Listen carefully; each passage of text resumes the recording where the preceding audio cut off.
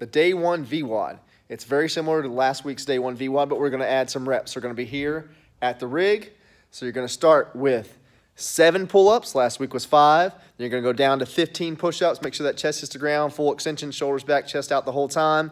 15 push-ups, then 25 bodyweight squats. You're going to cycle through those, that tricep 10 times, and then you're going to move on to basically the finisher. The finisher is going to be a row for 150 meters, and then 5 burpees. So that should be as quickly as possible. Row 150, 5 burpees. But that chest has to hit the ground. You have to jump up off the ground. Your feet have to or hands got to come together over the top of your head. And that is your day one VWOD.